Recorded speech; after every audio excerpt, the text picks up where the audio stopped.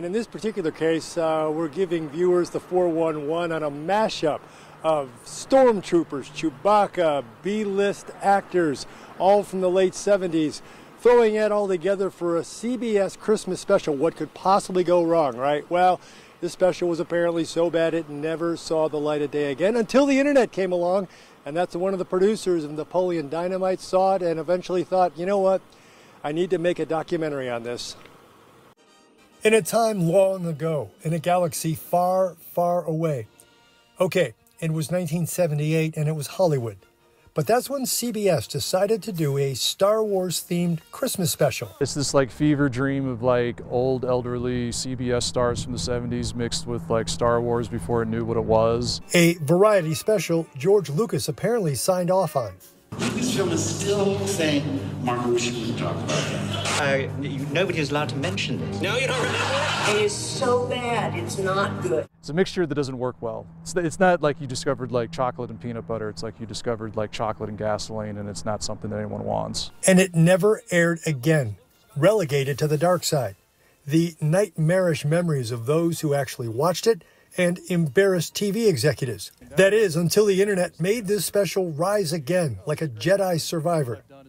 When filmmaker Jeremy Coon saw it, he knew the time was right and the Force was with him to make a documentary. I just had so many questions when we started out on this. I knew that doing a documentary, I was surprised no one made a documentary about it before. As executive producer and editor of the cult hit Napoleon Dynamite, Jeremy knew he could raise the money to make the film and make it work. Like we pitched Napoleon Dynamite, people thought it was the dumbest thing ever. And then they see it, they're like, oh, this is great. And like every film I've done has been that way. This one's no different. Every time we've gone through this, like we've done 14 festivals and the reception's always been off the charts. Due to legal issues, there are only a few select clips of the special in the documentary. But Jeremy did interview some 70s variety TV stars, including Donny Osmond.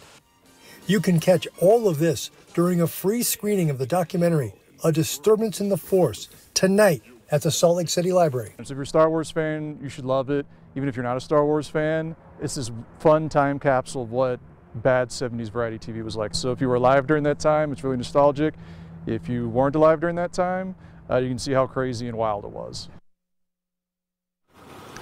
Yes, A Disturbance in the Force screening tonight for free, 7 p.m. at the Salt Lake City Library, but you do need to register online. We've got a link to that on our website, fox13now.com. And guys, oh, by the way, neither of you old enough to remember that time long ago in a galaxy far away, but 13 million people tuned in to watch that special, and the vast majority of them were thinking, what was George Lucas thinking? So, yeah, guys, it should be a pretty fun film.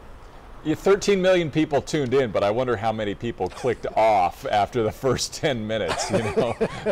Just, wow. Come on, Dan, there were no clickers back then. You actually had to get up. You had to get up. So I'll just sit here and watch this until my TV dinner is done.